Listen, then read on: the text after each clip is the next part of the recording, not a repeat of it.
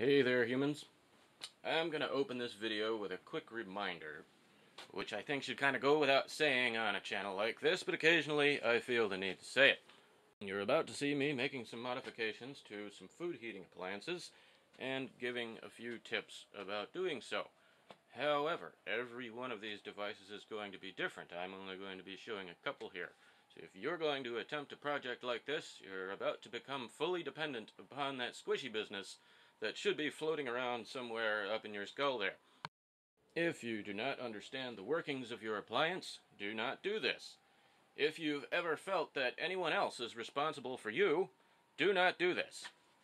Don't do this for someone else, as inevitably, next time their house burns down, they're gonna blame you. So, with that out of the way, let's continue trying to improve civilization by taking life into our own hands.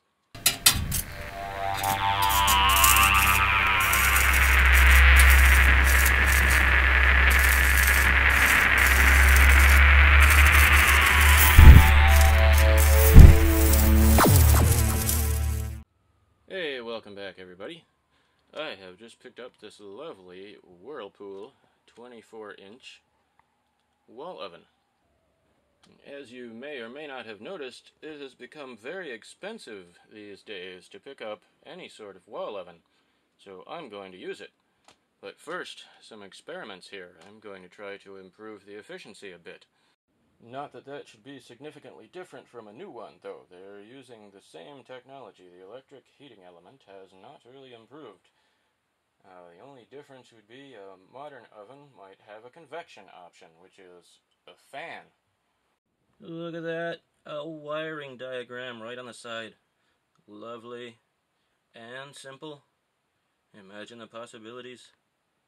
Anyway, the experiment. For that experiment, I shall leave the temperature knob set here at about 350 for the duration. I will not touch it between the two tests I'm going to run, and I'll switch the switch as quickly to bake as I possibly can.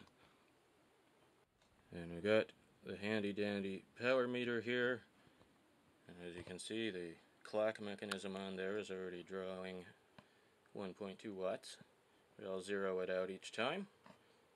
So I'm going to first test it in standard, and I'll measure how long it takes to get up to 350 degrees and let it continue and see how much energy it uses for the next half hour.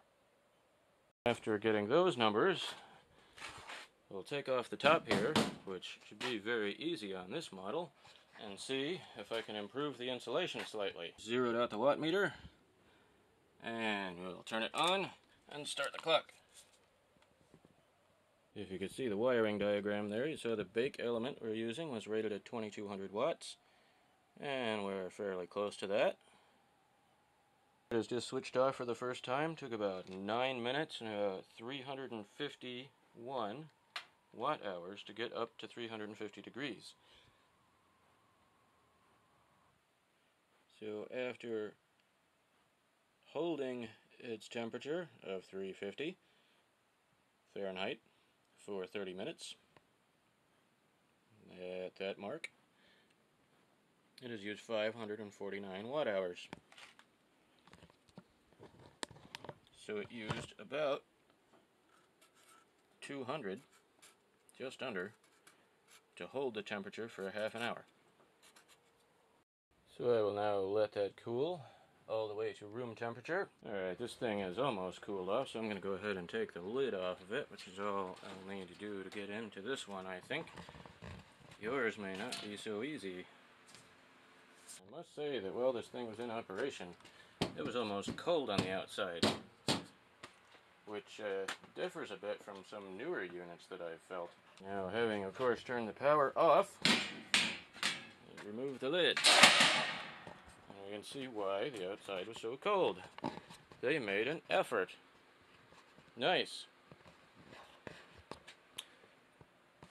So it looks like there's no room for improvement on the sides of this within its current shell. And the back is packed pretty well tightly as well. But the top, where heat tends to go, I'm told, has lots of room here. But what we'll want to do is keep all the wiring on the outside of the insulation, so as not to overheat that. So, I think I'll have to detach this wire loom right here to get a bit of slack to stuff some insulation in the top here. Alright, that has given me plenty of slack in the wiring to keep it above any added insulation. And what we will be using for that, perfect application for these scraps of Roxul building insulation. This stuff works much better than fiberglass at installing tiny scraps and obtaining a pretty tight fit without compacting it too much. It's higher density and it's just easier to fit in small pieces like this, and it withstands higher temperatures up to about 2100 degrees Fahrenheit, which is why it's what I used for my outdoor wood stove, which you can check out at the link that should be appearing on the screen any moment now. Now there's a pretty tight fit without being compacted, and it perfectly used up my bag of scraps here that, if there were any other building insulation, would have been just about useless. But I paid particular attention not to pack it into the controls here, and in improving this rear corner joint here between the existing side and top insulation was kind of open there. So I think this has got to achieve some kind of result. Now let's see if it was worthwhile. Off we go.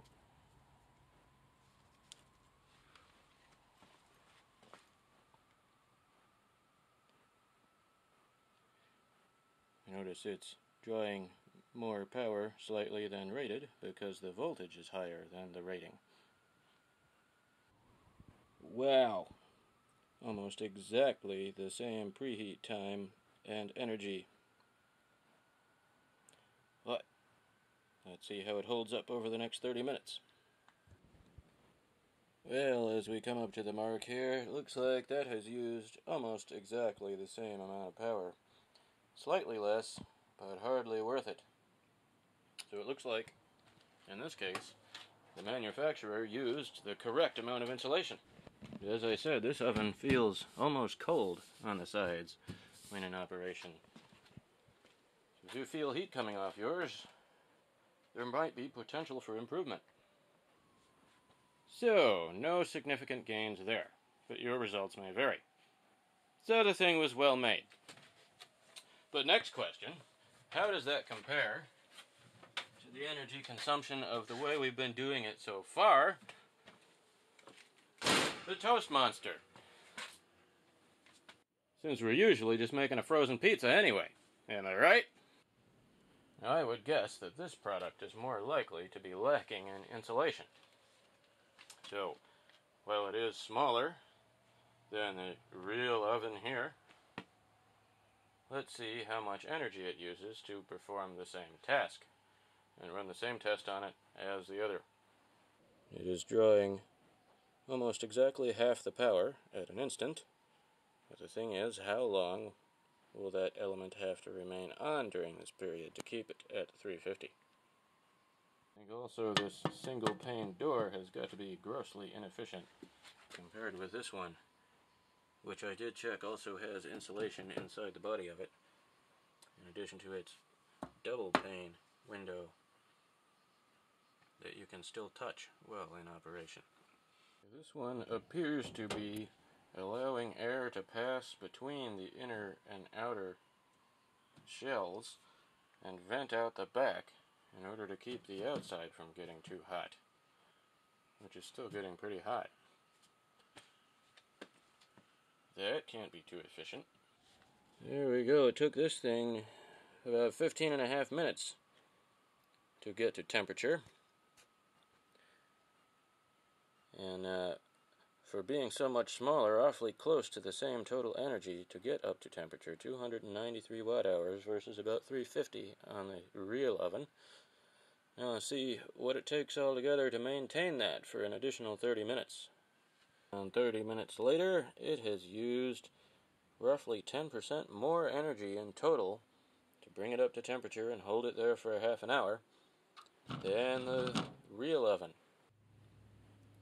And if we do the subtractions and such, that amounts to over 50% more energy for the keeping it at the temperature for a half an hour part. As it is, we'd be better off just using the big old oven all the time. But let's see how we can improve this one. Here comes the back off the Toast Monster. Certainly no insulation in there. There's a window for the light. I could get a bulb for that while I'm at it. But hell, we'll see what happens. Give me some slack. Upon closer inspection, they actually have insulation in the top and the one side here. But for some reason stopping well short of the corner. But nothing in the back, nothing in the bottom. Bottom's not terribly important, but nothing in the back, and nothing on this side over here. Possibly to prolong the life of the convection fan blower unit down here. But I am certainly not too concerned about that at this point. But I will compromise here. I'm going to insulate the rear half of this behind the convection circulation enclosure there to allow the motor to still get a bit of air.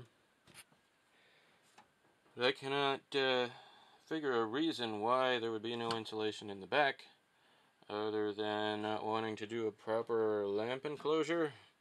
I don't know. But I haven't had a bulb in this thing quite some time. Not too worried about it. Let's see if I can make this thing more efficient. So there it is, stuffed right thoroughly.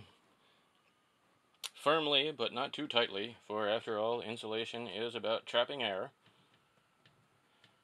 So if you compress it, it will reduce its effectiveness. I even peeled the bottom down and stuffed that. Went a bit around the convection ducting there, but left space down here for the motor to breathe a bit. Unfortunately, we're still going to suffer huge heat losses from this single pane door. Could I make a door of improved efficiency for this device? Absolutely. It just slides onto these pins like this.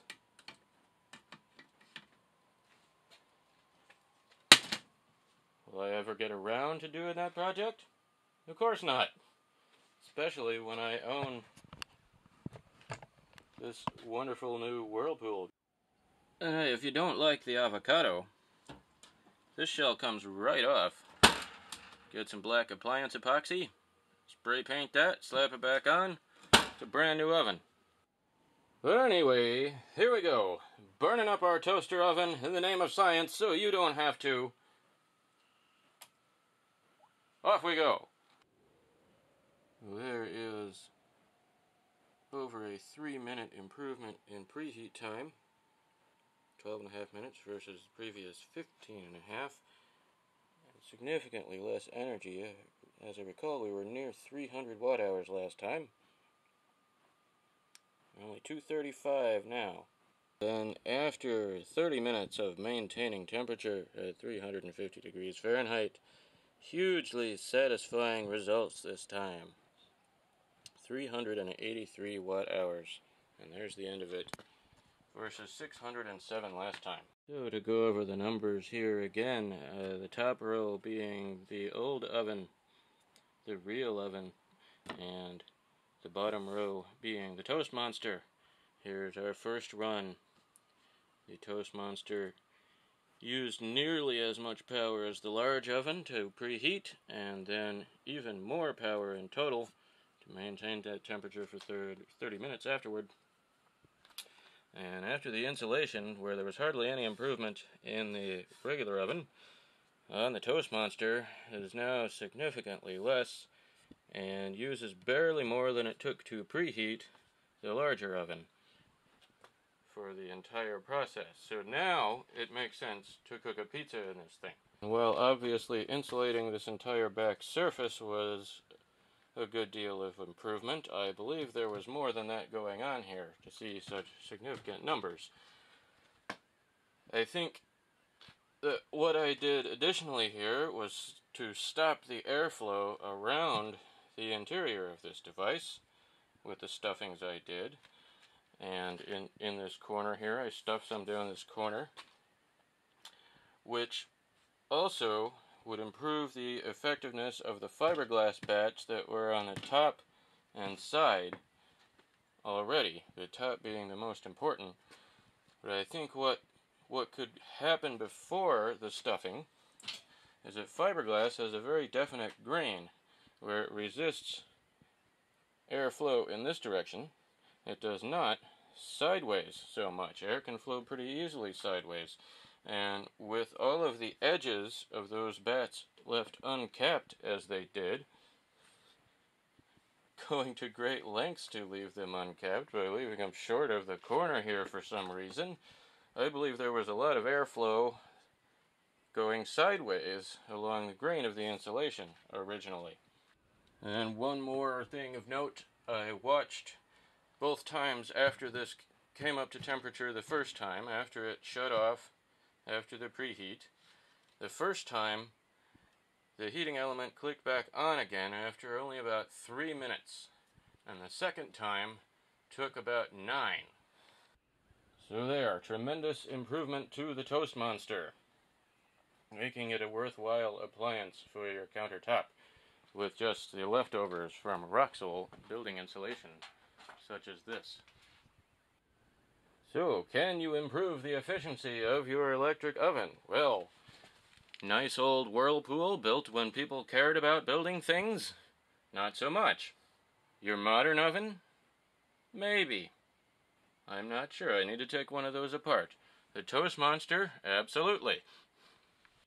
Well, I will put this back in use, and I will post an update if anything happens to it as a result of my stuffings. Please do like this video if you liked it, and post any comments or questions you have down below. Go visit my channel page where I have all kinds of different content, and if you like any of that sort of thing, please do subscribe. It'll keep you up to date on my video postings, it'll help get my content out there, and it won't cost you a thing. Thanks for watching.